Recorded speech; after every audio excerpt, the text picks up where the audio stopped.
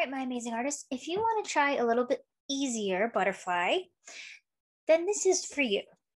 What you're going to do is you're going to draw in the center of your paper a nice long oval, just like that.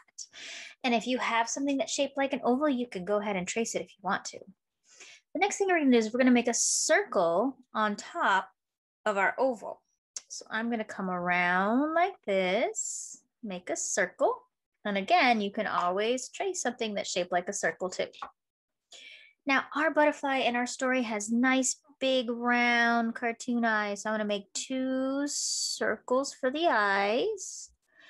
And then a big circle nose. And then he's very excited in the cartoon book. So we're going to make his mouth nice and wide.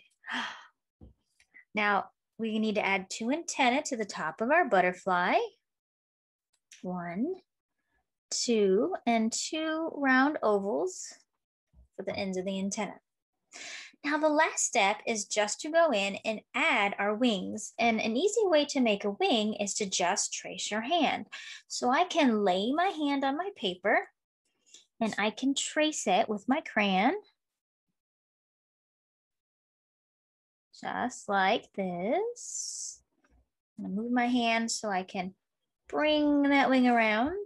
And then I'm going to do the same thing on the other side with this hand. Now, if you have trouble tracing your opposite hand, you can have somebody help you.